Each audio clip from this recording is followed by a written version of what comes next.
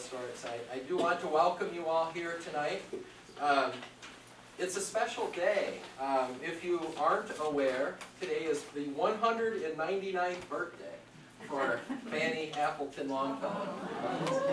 So we sort of strategically actually picked that day, or today, for today's talk, because this isn't the only celebration of Fanny Longfellow that we're going to be doing over the next year.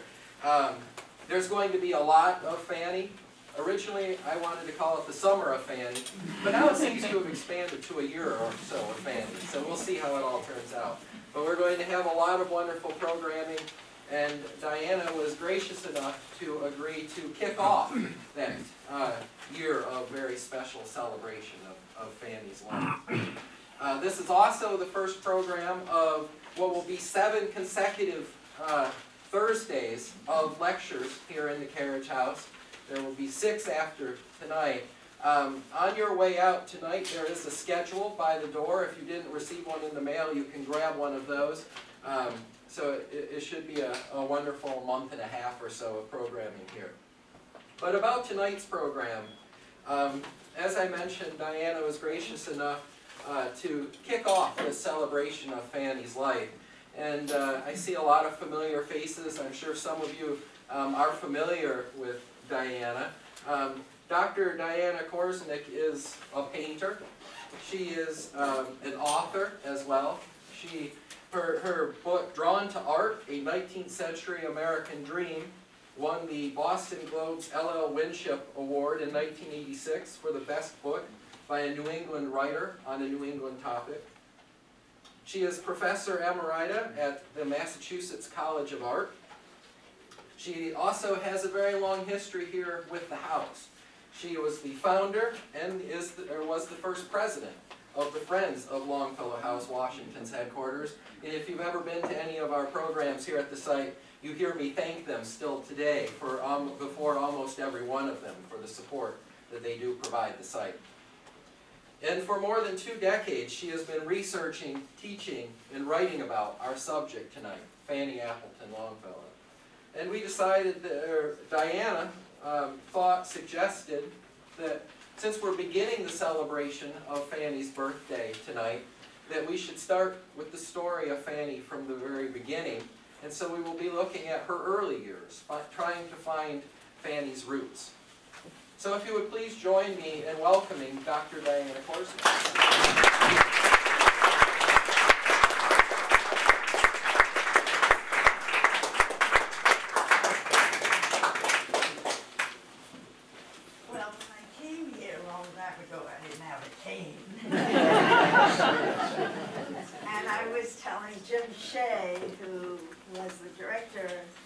When I first came here, when we began work here, this was a barn. This was kind of a garage, and he said we needed a place to have lectures. Many years later, there have been many, many lectures here. Okay, I'm really excited to do this. It's a project I care deeply about. I have learned an enormous amount from Fanny, and I hope I convey some of that to you. I'm not using slides because I'm a slide phobic. So that's why you have these handouts, and I want to tell you what's what on the handouts, so when I'm speaking about the various images, you can turn to your packet and see what's what. First of all, this scrumptious cover photograph is what Fanny would have seen looking out the door of 39 Beacon Street. This was ripped from the web, but when I saw it and I saw the tree image and the roots metaphor with the shadow, I said, that's the cover picture. So that's 39 Beacon Street. When I talked about the fan glass over the door, that's the fan glass I'm talking about. It's still there. If you turn over, there are 4 portraits. The top 2 are Fanny's mother, Maria Theresa Appleton, Gold Appleton, and Nathan Appleton. You're going to hear a lot about them tonight. They were both painted by Gilbert Stuart. And I have come upon letters of actually Maria sitting for Gilbert Stuart, what it was like to sit for him and listen to him talk while he was painting. Those portraits are in the house now. And the woman who accompanied Maria to the sittings, because no woman could be alone with a man in his studio, was this woman, Eloise Payne, painted by Samuel Morse, who was a family friend of the Payne family. And so she was the sort of chaperone in the studio. And this is Fanny, approximately the age I bring her up to tonight. We'll be talking about her up to 16. Yeah. What year was this, please? Which? The marriage portraits are about 1806, 1808. There's some years in between. This is probably about 1812. Okay. And this is undated. That was, when you said that she couldn't go unaccompanied, I wondered what your... Oh, yeah. We're talking about... Very happy all the Yes. single ladies here tonight to come unaccompanied. Wonderful comment. Finally, let's talk about these structures, because we're talking a lot about houses tonight. And you may want to make some notes. The New Ipswich house, you see where I put New Ipswich on the chart over there? The red house is the Appleton family house, built in 1759. Still standing in New Ipswich, New Hampshire. This is the Gold family mansion in Pittsfield, no longer standing. I'm going to refer to that later. This is the New Ipswich Academy that I will be talking about. This tiny little house produced more distinguished Americans in the first decades of the 20th century than one would believe possible.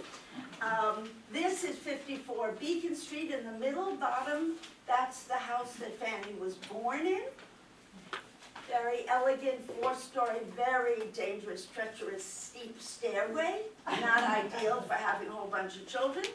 And so Nathan saw to it that they had a more expansive, wider house, and that's number 39. So that sort of plots where we're going. Now I'll read and I'll be sort of extemporaneous as I inevitably will be. Okay. When I was asked to give this talk tonight, I was asked to set the stage for appreciation, as Garrett said, of a year-long commemoration of the 200th anniversary of Fanny Appleton Longfellow's birth. I thought Beth Law had asked me to focus on her youth, but maybe I suggested it because I love the subject of her youth.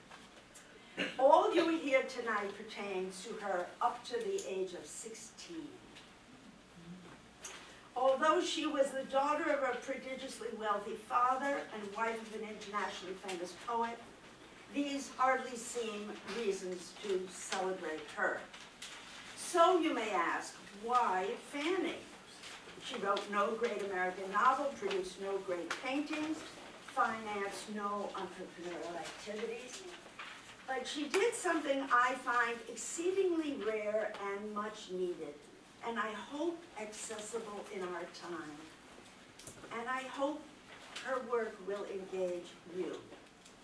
She was wrestling with herself and her maker in private encounters in writing, inventing a way to survive, creating her own life raft. This is all very cryptic, but you will understand as I say more. You need a life raft when you cannot walk on water. Most of us cannot walk on water. Fanny started to build hers when she was still a child. Her father demanded that all his children master their pens, and she anxiously and eagerly complied. Her first surviving written words date from 1823 or 24, when she was writing Tom, her oldest sibling.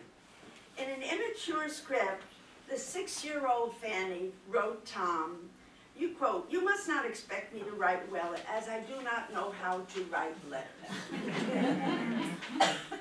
Looking back from childhood through her too short life, she lived only to age 44, we see that Fanny wrote hundreds of letters to friends and family. Many are archived at this site, at this park, and they are in libraries all across the country.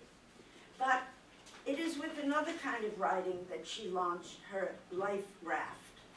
This work was a private meditation which engaged her, perhaps to her amazement, for 20 years. In my process of devoting 2 decades, also 20 years, to researching and collecting and transcribing the Appleton Longfellow family letters, our subject tonight has become an intimate acquaintance of mine. The contents of these letters, journals, and the metadata records of my developing understanding now fill some 60 binders in my house. The more I read of Fanny Appleton's private writings from childhood through maturity, the more I sympathize with her, the more I respect her, and the more I am in awe of her process. In her work, I found a focus I have yearned for in my life, and that focus has changed my life. I came to know that despite the many advantages with which this 19th century young woman had been blessed, in her writing she preferred to keep private. She willingly admitted to and grappled with what she did not know. And embracing not knowing, she resisted being complacent or self-indulgent. She asked big questions about her inner life, about how people can relate to one another. She recorded troubles and surprises and tried to deal with each. In what she called a selfish doubt, she asked if, quote, "our intricate and peculiar nature can be understood and appreciated by another," unquote. This is not only a big question, it's a spiritual question. Again, all you will hear tonight pertains to young Fanny, how her family history and her childhood led her to develop her way of praying on paper. For starters, let's look at Fanny's meeting her nation's history. We can see her at 7, still getting accustomed to living in her family's new home, 39 Beacon, which you have on your sheets. Looking out those elegant front windows of 39 Beacon Street, she saw something strange. There were crowds of men, militia they called them, from all across the states, gathering on her Boston Common. She watched the men set up tents and march through their routines. Someone must have told her why the men were here. They were here to commemorate her nation's jubilee year. That is why Fanny and the other children were told to sport baby blue ribbons, with the name of Lafayette across their clothes. Everyone here had come to greet the Revolutionary War hero, the Marquis de Lafayette. Who would have it happen to come to Boston twice, processing up Beacon Street in a golden chariot drawn by 4 white horses? Imagine a child seeing this. Lafayette waved to the aged soldiers who saw him in awe, and to the young like Fanny, who had no idea why he was here. All this history was confusing and it was contested. Some still doubted that the revolution had been a good idea. That's why then-President James Monroe, who took office in the year of Fanny's birth, sought to build national loyalty by inviting from France the now aged, beloved Lafayette to bestow his blessings on the American experiment. Fanny admitted and even worried that, as her parents occasionally did, that she felt an unnatural affinity for things British. But such were the challenges of their social station in a raucous democracy.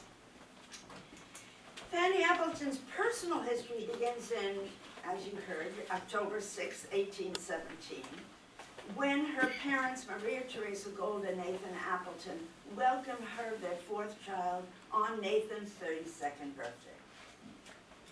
In their home, tall, elegant 54, which I have a picture of, the nursery already was teeming with the energies of Tom 5, Mary 4, and Charles 2.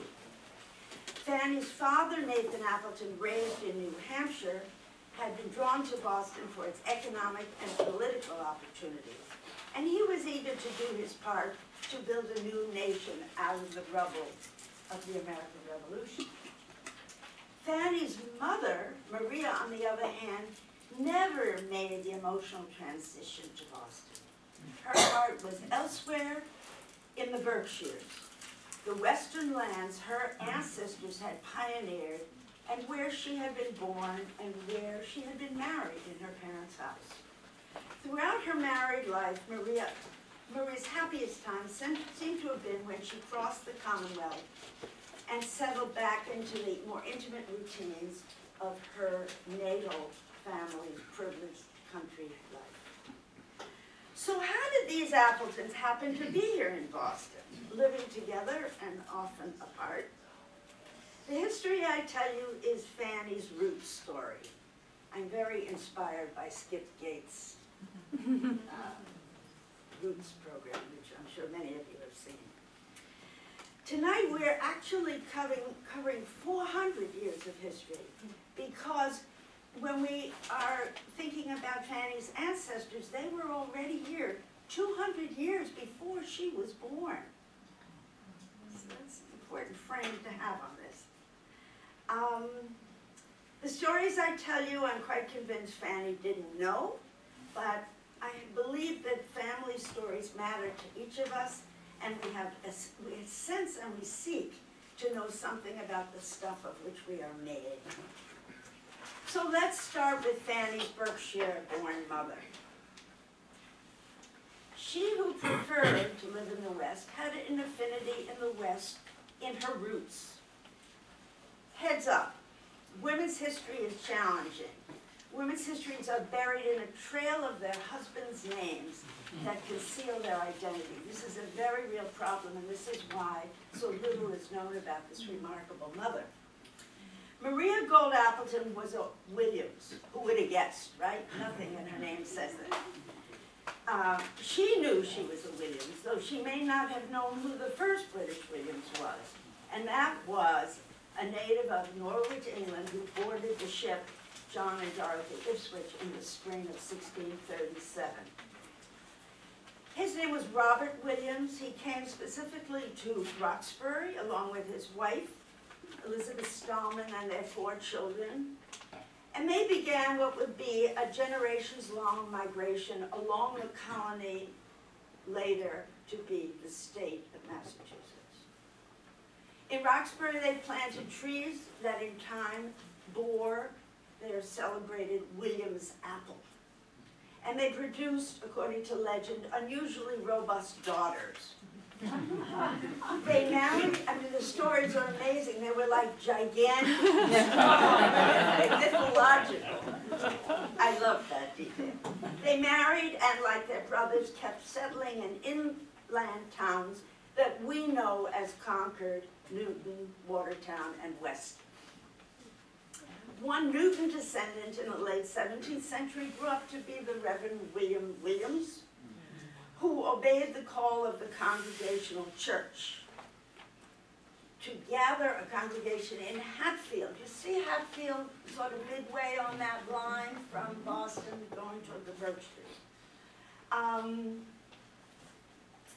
Hatfield was right in the colony's fertile Connecticut River Valley. He and his second wife raised 4 children out there. Among them was Fanny's great-great-grandfather, Israel Williams. Some of you in this room may have, I'm looking at you, Jill, know Colonel Williams. Israel Williams was born in 1709. He, like his father, went to Harvard, presumably to follow in his father's footsteps, but he rejected his father's ministerial path. He was drawn to politics and in Boston, he preferred to hobnob with British royal officials. Back home in Hatfield, Israel made his mark, prompting King Charles I to reward him by appointing him the hugely responsible job as overseer of the entire West. That's from the Connecticut River Valley all the way to the Berkshires. Now, as Colonel Israel Williams, he took his charge seriously and very personally. He rode west out from the Connecticut River Valley in search of propitious sites in which to erect British fortifications, and in the process, this man, who was known as the head and shoulders of the Tory party, also secured for himself large, gorgeous tracts of Berkshire land. Colonel Williams' eldest daughter, Sarah, was Fanny's great-grandmother. We're getting close now. She was a notably tough-willed woman who famously rejected her cousin's suitor named Ephraim Williams, an extraordinarily wealthy, unattractive relative. Instead, in 1759, Sarah chose to marry a man named Paris Marsh. The surgeon Marsh, who it just so happened, had tended to her dying suitor in the French and Indian War. Thus it was that Ephraim Williams' fortune that might have gone to Sarah and her family went to the founding of Williams College. The couple, Sarah and Paris, settled in the further west, in a glorious swath of land that I have visited. The house is still there that they built it, that her father, Sarah's father, gave them as a wedding present. Here in land that was still in dispute, called Ashwellet equivalent, Paris saw to the building of their home and to convening the founders of the now town of Dalton, which is northeast of the county seat, which is Pittsfield. Any people from no Berkshires from this audience? I know Dalton. Greylock. Yeah, good. Here in Ashwellet equivalent, that hard name to say, Paris would benefit from another of Sarah's Williams relatives. This was legendary Western-born Colonel Bill Williams, a jovial man eminent in royal politics, who could see to it that Paris be appointed to a series of royal judgeships.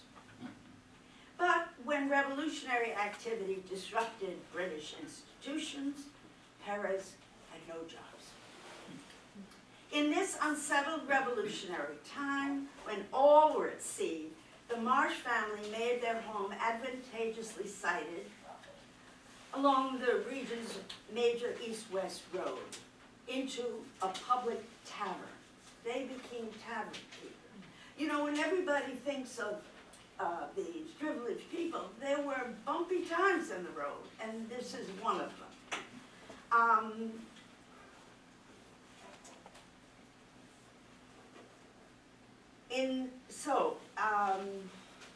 Martha, Fanny's grandmother, maternal grandmother, was one of the 6 Marsh daughters, known as the Marsh Beauties, who served and chatted with gentlemen travelers who came to eat and drink and dispense and gather news at the tavern.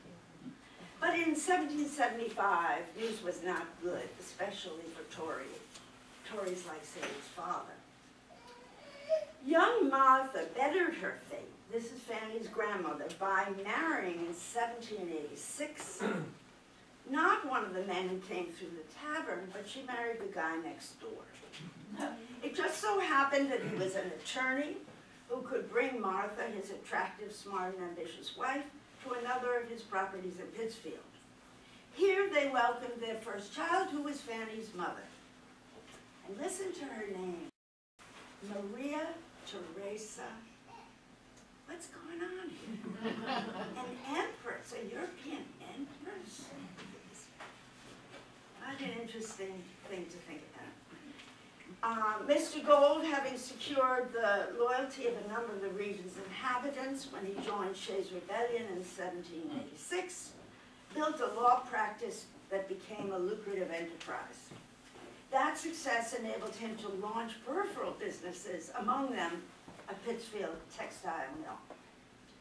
All this money enabled the upwardly mobile Golds to apply his wealth and their taste on a grand project, fashioning out of their once modest farmhouse one of Pittsfield's grandest and most admired Georgian masterpieces. That's on your sheet, the upper right corner. That inside the shell of that grand house is a country farmhouse. And they just kept adding rooms and adding fireplaces and adding chimneys, and so it became what you see. I've written about their home improvements in my article called Family Values in the magazine Historic New England, where I show that Fanny Longfellow's delight in her historic house here, Craigie Castle, harkens back to her maternal grandparents' home improvement. Now let's turn to Fanny's paternal ancestors, the ones who bear the name we associate with her, the Appletons. Like those of her mother's line, the Appletons sailed out of England from the same port, Ipswich. But once they arrived, they stayed hugging the coast rather than moving inland. The area they chose to settle had originally belonged to Agawam Indians. But these people were decimated in 1629, leaving their chief compelled to sell their land to the Massachusetts Bay Company. And that's how Fanny's paternal line came to be here. The first Samuel, the New World settler, was an investor in the Massachusetts Bay Company, and he secured his land grant in this formerly Indian place, still somewhat Indian place, Agawam. To this place, Samuel brought his wife and his 5 children in the winter of 1636. On once Agawam soil, Samuel and the other British settlers named their place Ipswich. It's the Ipswich we know today on the North Shore, where there is a whole historic operation going on. They named it Ipswich after the port that they sailed from. And like Fanny's mother's ancestors, her father's ancestors also took to improve their fortunes through politics. But within a century, those 460 acres that Samuel had been granted, that was Agawam land, no longer sufficed to support his progeny. His family needed to survive elsewhere, and that's why Fanny's paternal great-grandfather looked to provide an opportunity, a life raft for his descendants elsewhere. Unlike those before him who chose to become ship captains, merchants, clergymen, Fanny's grandfather, or great-grandfather, already a father of 5, saw the wisdom in his forebears having invested in land. Strategically, he eyed 80 western lots of western land. See that upper arrow going west to New Ipswich? That land then was claimed, fought over by Massachusetts and New Hampshire. Isaac II, thinking of his descendants, bought up 24 of the 44 lots still available, thus making himself the region's single most powerful man and single largest landholder. That's how Fanny's paternal grandfather had a place to go. He traveled west. I love to visualize this. 66 uncharted miles. No roads, no asphalt. You know, trees there. It's not like there was a clear way. To begin new life in this territory, which has been described where community life was minimal, but where the Indian danger had been removed. you see the theme. The Indian danger is a very present reality. This new land would be Fanny's grandfather's life raft, and in town where he would drop anchor.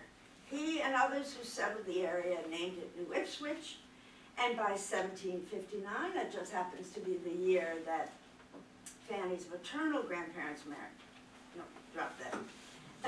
In 1759, Fanny's grandpa had cleared his land and built his house. In 1760, he married his wife from Concord, with whom he would produce 12 children. Let's briefly review the remarkable parallels between these pair of predecessors. Both came from an area, this is really extraordinary, and when I found it, I couldn't believe it. When the mother married the father, they didn't know this. That's what you have to realize, okay? The original settlers from both lines came from within 50 miles of one another in England. Both had left from the same British port to begin their migration to the New World. Once there, both lines' descendants prospered, at least until political conflict disrupted the status quo. Land distant from the centers of power allowed both families to minimize disruption and to offer more than 10 children that they had, a hedge against the future. That hedge came in the form of the best education available. Fanny's mother, Maria Theresa Gold, and her father, Nathan Appleton, enjoyed the fruits of quite different educational opportunities, and Fanny would be the beneficiary of it all. To both sets of grandparents, the very best education, like home improvement and the acquiring of ever finer things, was proof of one's refinement. That proposition Fanny's father would take to heart in his parenting in the second quarter of the 19th century when he wrote his oldest son, Tom, quote, "There is nothing more derogatory of the character of a gentleman than bad spelling. It looks as if the parents," the father admonished, "were not able to send his child to school. Girls, too, needed their ways to be polished." So let's start with Fanny's mother's education. She began at home learning her ABCs, her numbers, and learning the Bible. Upon reaching the age of 12 in 1798, her father took her to Hartford, Connecticut, to board in the highly respected Miss Patton School, which I believe is worth a book in itself. Extraordinary school, but I'm not here to talk about that tonight. For Maria's final training, her father secured an even more ambitious placement. This one was in Boston. It was called the Berry Street Academy. This is the school we're talking about. It also is worth, its history is worth a book. The school was in the Federal Street neighborhood and had been the pet project of the phenomenally wealthy Thomas Handyside Perkins. When he heard of these distinguished school keepers in New York City, he lured the school's co-directors and their family to his town to enhance Boston's prestige. Give you a sense of how Boston saw itself, that one school could be pivotal. Mr. Gold had Maria board with the eminent school's co-directors, Sarah Isaacs, a Jew turned Presbyterian, and William Payne, her Congregationalist husband. Together, this couple was instrumental in bringing to their neighborhood, to the Federal Free Church, their beloved minister, the Reverend William Ellery Channing, the Unitarian minister. Despite Fanny's mother's, what she called her, their Calvinist roots, Maria embraced the Unitarian Church. She, with her best friend Eloise, the one who sat with her to have her portrait,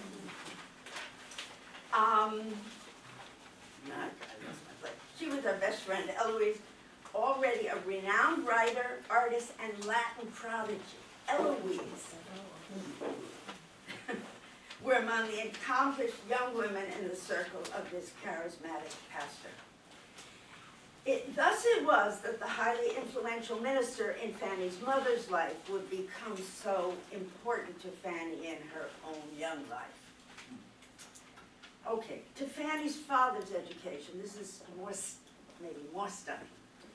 Fanny's father's education was an entirely different story. His school's remarkable beginning grew from his father's commitment to create a first-class education for his children living in the New Ipswich wilderness, far from any centers of influence. As an educator, I find this story phenomenal.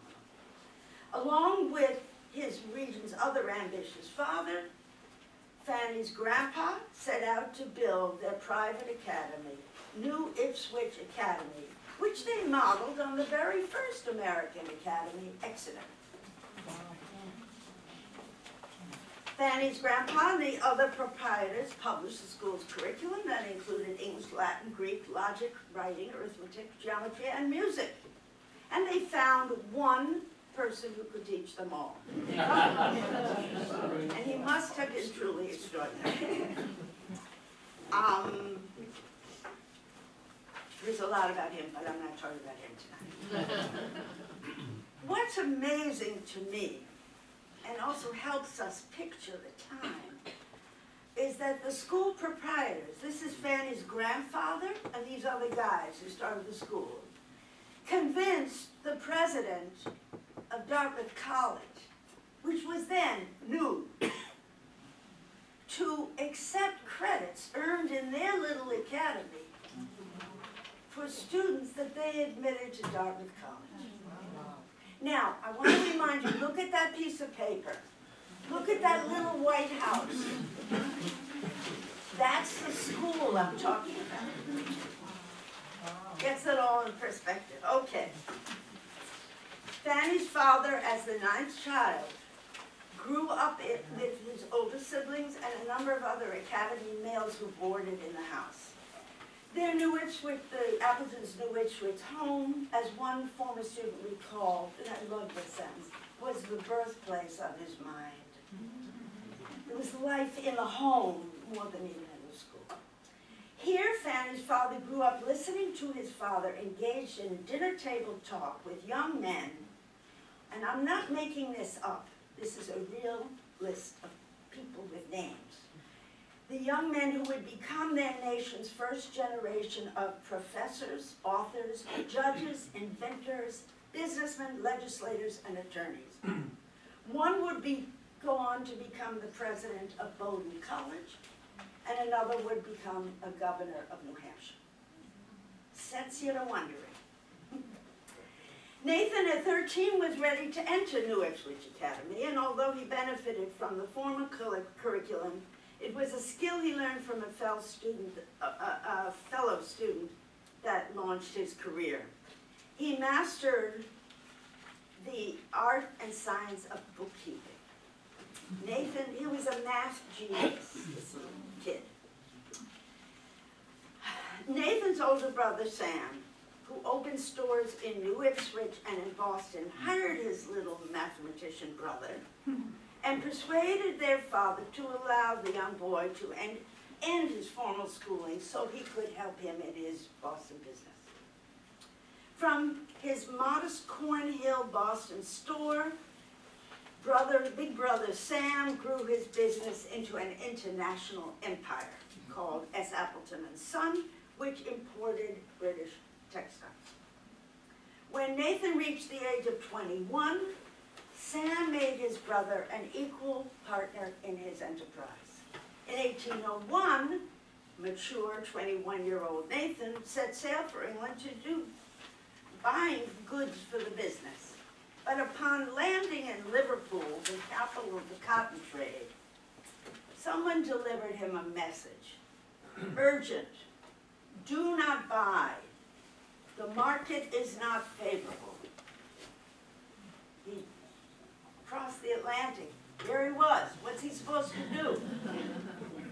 Freed of business responsibilities, Nathan spent more than a year improving himself abroad. He recorded in his travel journey his many moves across the continent, where he attended theater performances even if the language was one he didn't understand, and he sought out art galleries and museums. In Paris, he visited the just opened Louvre Art Museum.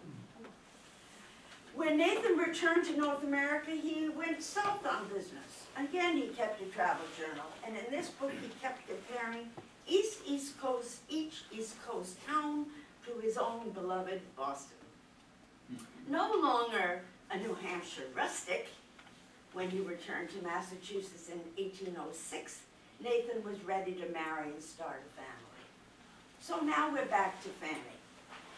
We cannot know which of these many family stories she had heard, nor whether at least as a child, she heard anything of Nathan's obsession with family history, which is documented. But all this is irrelevant to Fanny's first years.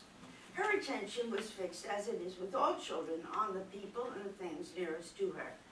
She knew nothing of her papa's State House speech, likely touting and building support for his recent investment in the water rights for the Merrimack River to supply power to the Lowell mills.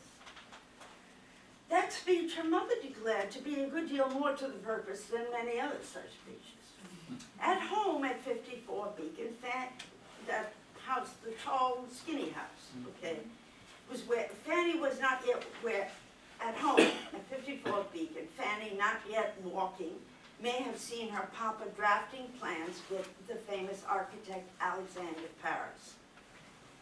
He was designing the family's new home at 39 Beacon Street. When that new, bigger house was ready, so was Fanny.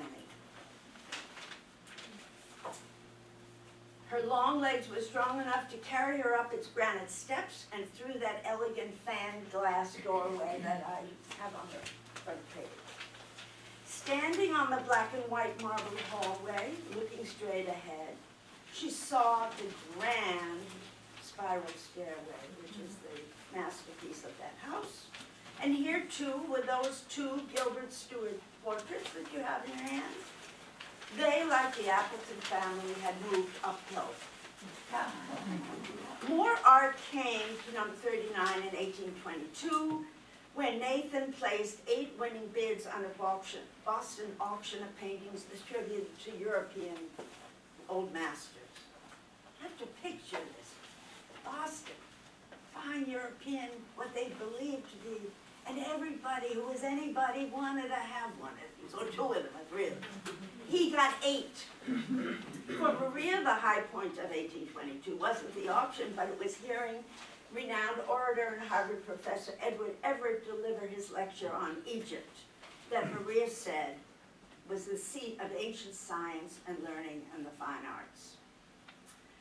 Fanny was ripe to make her own personal encounter with art. In 1825, she was then not 8. She's visiting her maternal grandparents in the Berkshires, and she wrote about seeing a traveling painting. This is a phenomenon we are not familiar with. We are accustomed to seeing art exhibits with many pieces.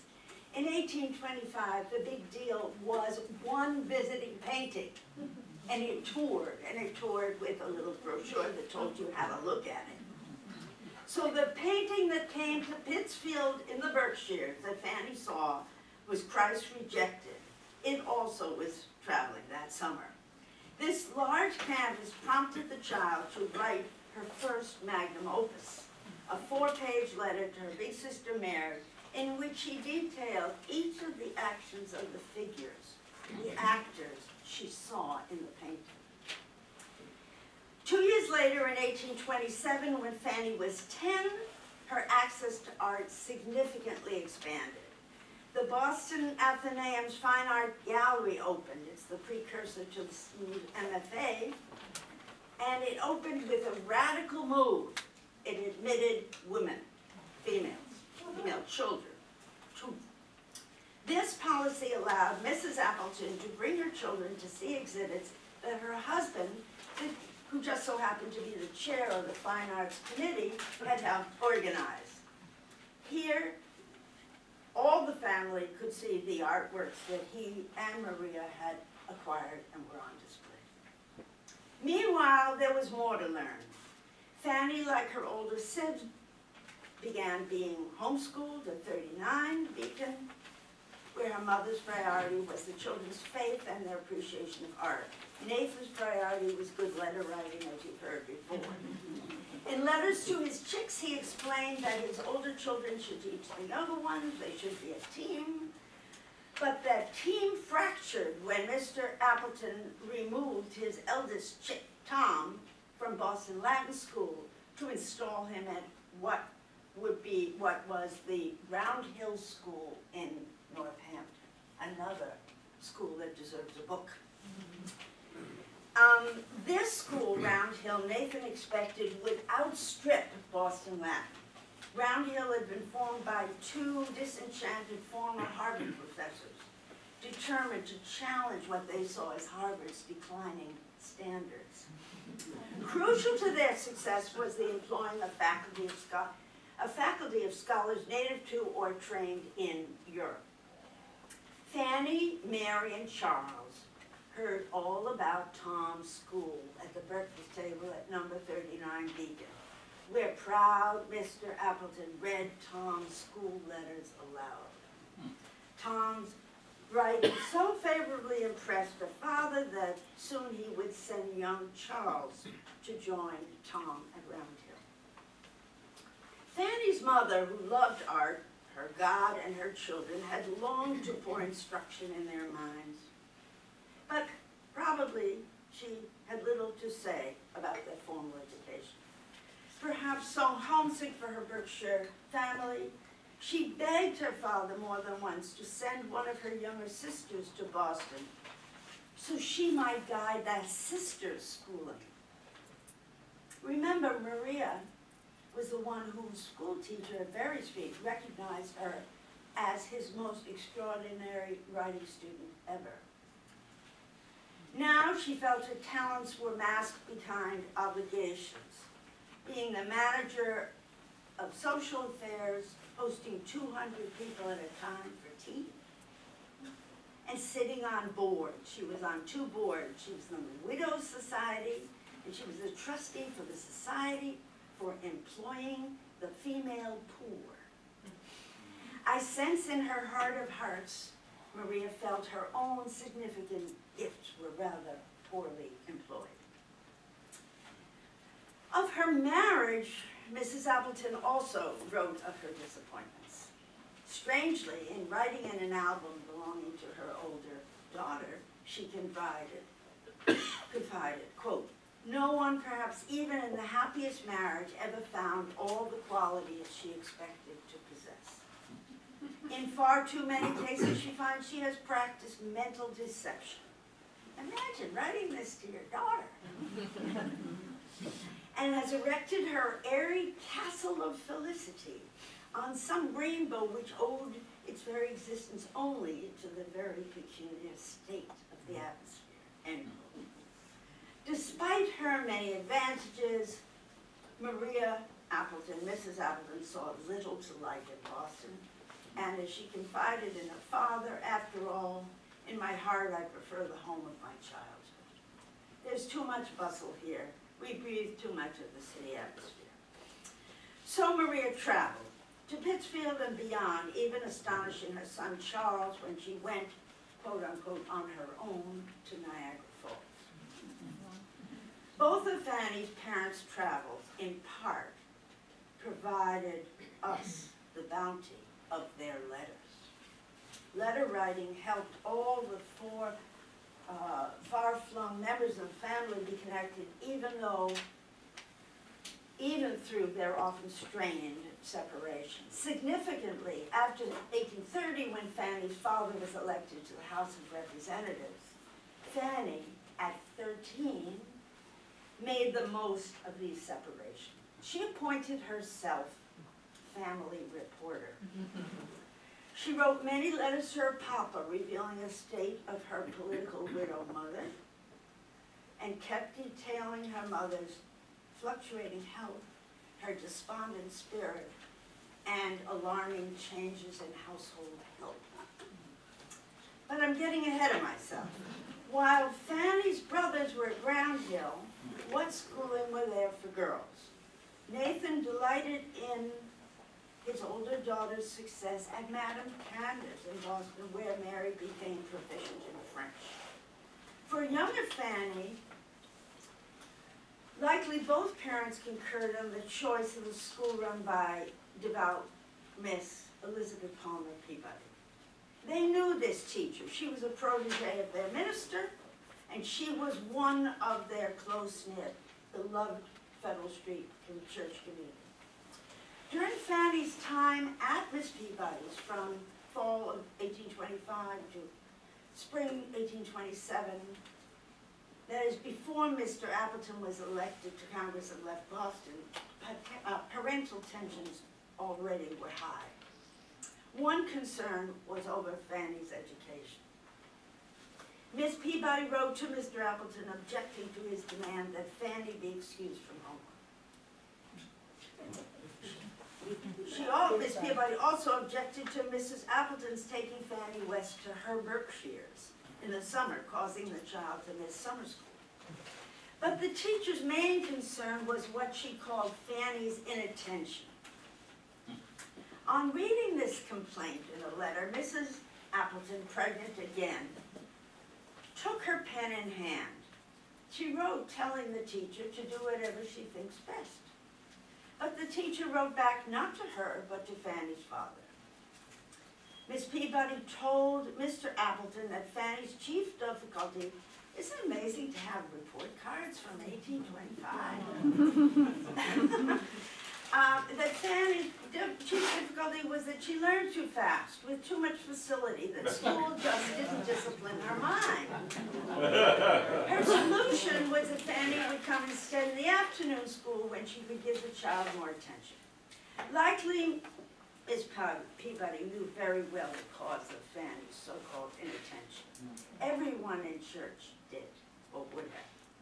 Almost on Fanny's 9th birthday, Mrs. Appleton had given birth to a wizened, malformed boy, whom a visiting relative described as a mite of a baby, a droll-looking thing. His hands are not a bit bigger than a wax doll. When it cries, it looks like a white mummy.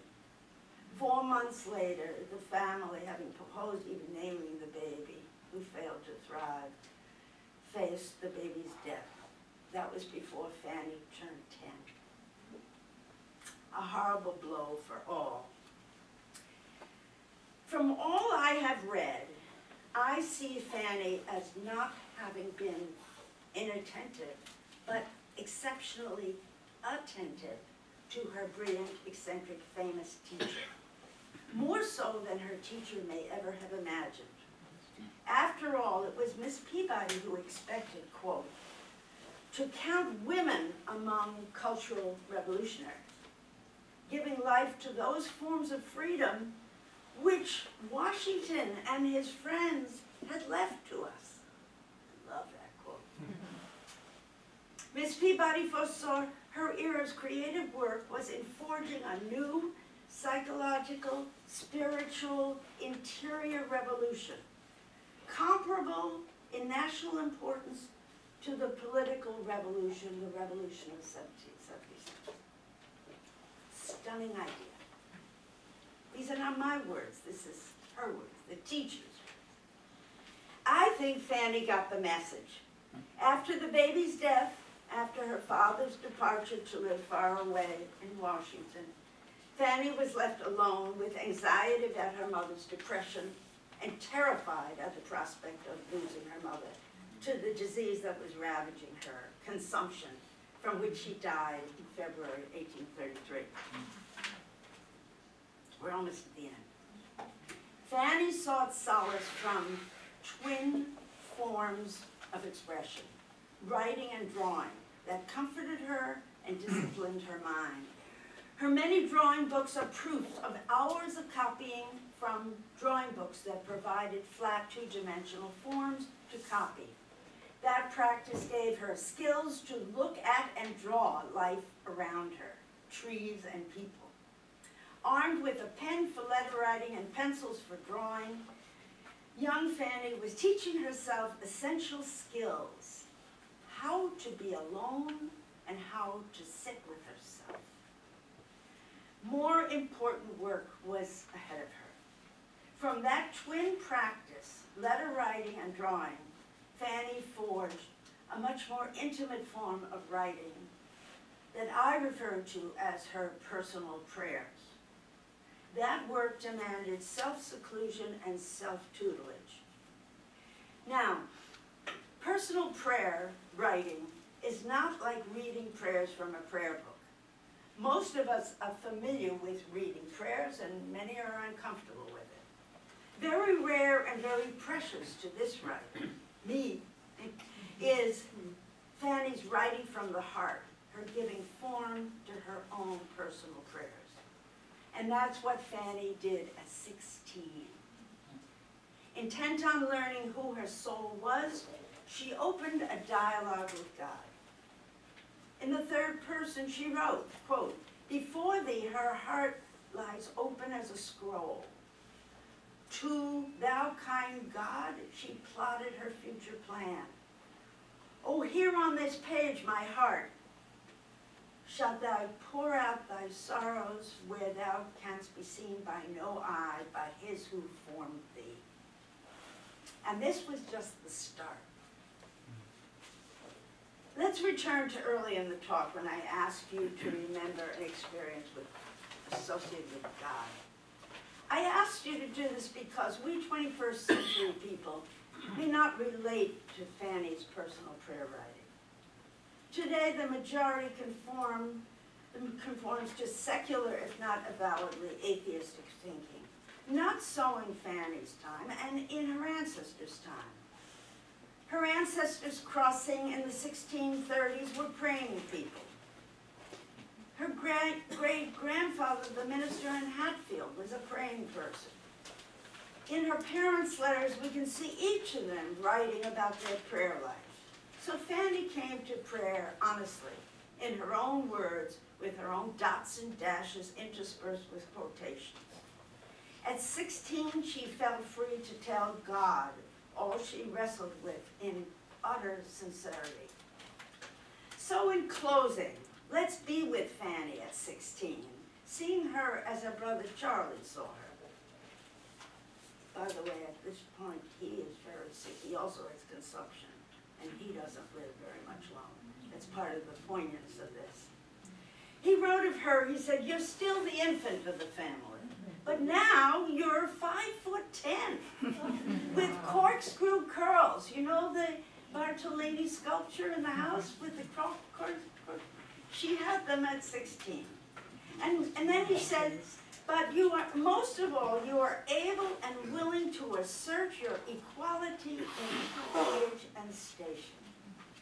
This assertive Fanny wrote her prayers in 3 different kinds. For praising the Almighty, accepting her not being in control and praising God's omnipotence. 2, for praising her gratitude for everything she had.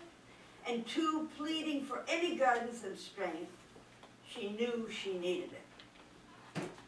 Fanny wrote in a kind of stream of consciousness writing, thanks to Laura for that association, writing for her eyes only, her praises. And these are her words, "Thou puttest forth thy might, and man is powerless. Thou art too noble and grand to be understood by him." The man, "The feeble intellect cannot grasp thy immensity.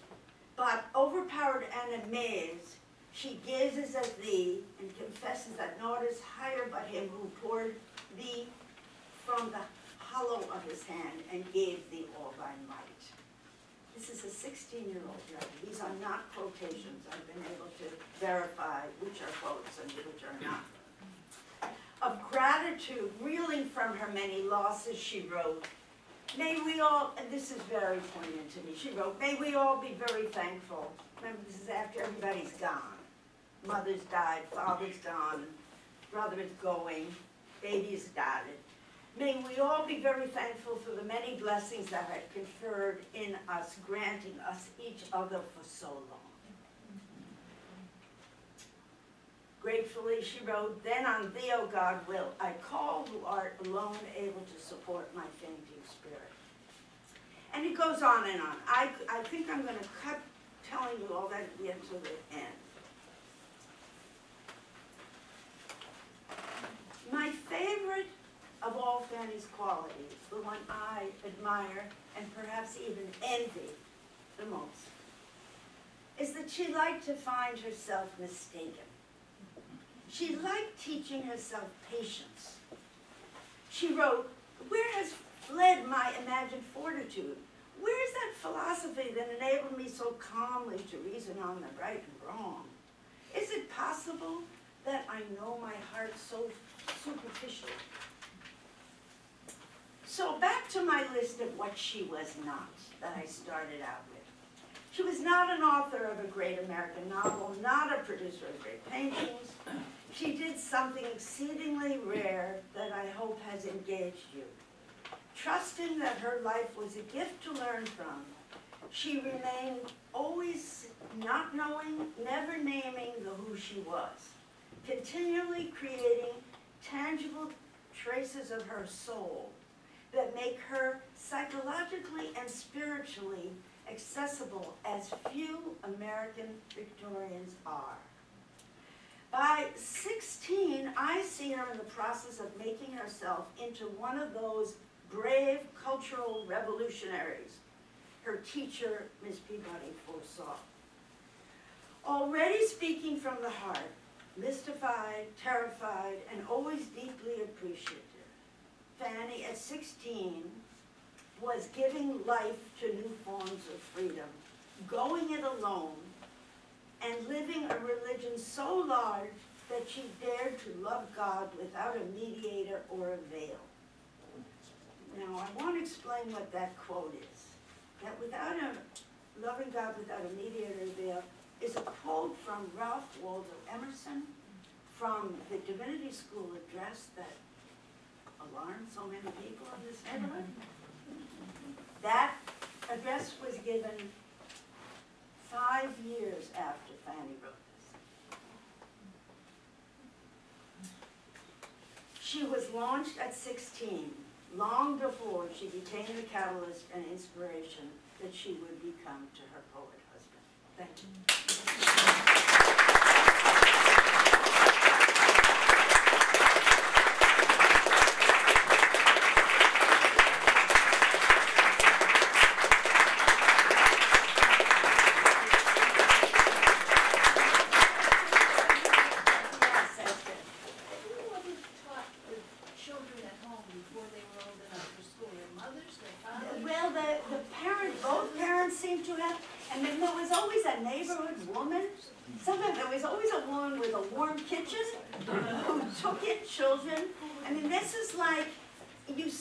Throughout the 19th century that there were these people. It wasn't a class thing. It was whoever was nearby. And you really relied on whatever it was the parent knew, and it knew enough to ask for on your behalf.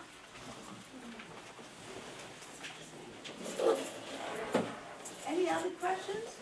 Yeah. You mentioned Samuel Morse. Yeah. The trouble with, on the pleasure boat, of working in this period with these people is that every other name is somebody you heard of. And part of the problem I had in writing this talk was leaving out 50%. Samuel Morse was a family friend of the Paynes. He went to Europe with John Howard Payne, who was Eloise's brother, who was a famous actor, who couldn't make it in America, and who was Hamlet in London. It's just, the stories go on and on of all these people. And they all supported each other. They all believed in each other. If there hadn't been that, they wouldn't have made it.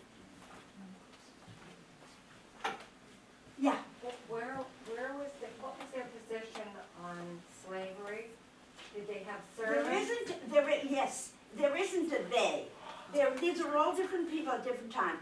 what I Fanny left Appleton. out was that, remember that guy in Pittsfield who made all the judge appointments for his relative? He was known to have slaves, numerous slaves. And he all had a very, very, very big house, so big that it could house the court. So the court met in his house with the slaves. Otherwise, there were servants, but the slave thing is explicit in the case of the Bill Williams. He's a fantastic character. I have to tell you this. It's so funny. He wanted to get his relatives to move to the Berkshires. He wanted to get them to come, and many of them did. But he wrote a letter that survives.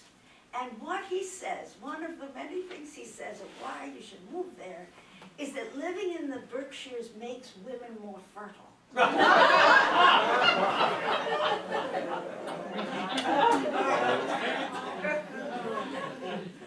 Yeah. I just wanted to ask, how did Fanny meet Longfellow? I know that's probably another book, but It's a whole other story. It's much later, I mean relatively later. what was her In age? 1836, there in Europe, he is agreed, she was all set up. Her experience with mourning was perfect for the situation he was in. He was a mourner. He had just lost his wife. Is this the first of a series? Are we gonna, like, No. not the first episode? Will we get another I don't know episode? if it sounds like, yeah, right now this is it. I'm writing a book though, and making this more. Because the frustration of what had to get left out is not acceptable. Yes, Diana, of course, 39 Beacon Street is on the north slope of Beacon Hill. Fanny would have seen daily those folks living on the other side of Beacon Yeah. Hill. Does she write about interaction? Does she write about Robert Roberts, who is their butler? Ever? I know for a fact that you're correct that he was the butler. I know he fled their house in that terrible year with the baby. But there is no writing about him explicitly. That's when he went over to the Gores. Yeah, that's The right. year of the baby. Christopher Gore, yeah. That must have been a very unhappy year at 39 Beacon Street. Was there any superstition associated with having a malformed infant? Not that I've ever come on. It's just unspeakable. You get the sense of the unspeakableness of it. That I found that description of that little description was so precious because there's nothing. Fanny is largely in denial. She's in denial when her mother's dying of consumption. And who in this room doesn't understand that? I mean, we don't want to see it happen in front of our eyes. But she saw it and then she howled. I mean, these prayers are howls. Anything else?